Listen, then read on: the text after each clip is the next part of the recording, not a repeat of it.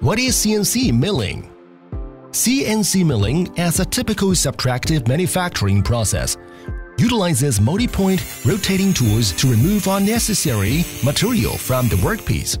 Like all CNC machines, CNC milling machines are controlled by G-code created by CAM software.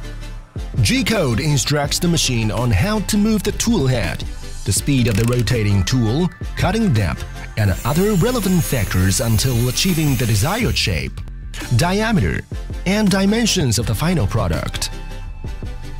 CNC milling machines are mainly composed of spindle, control panel, work table in base. Based on the direction of the spindle, CNC milling machines are categorized as vertical and horizontal types. Depending on the number and configuration of axes, they can be 3-axis, 4-axis, or 5-axis milling machines.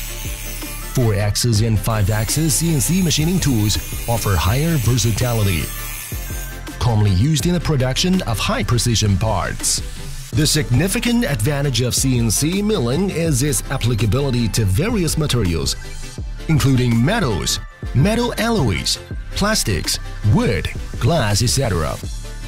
It is widely employed in intelligent manufacturing fields such as automotive, industrial machinery, aerospace, consumer electronics, robotics, and more.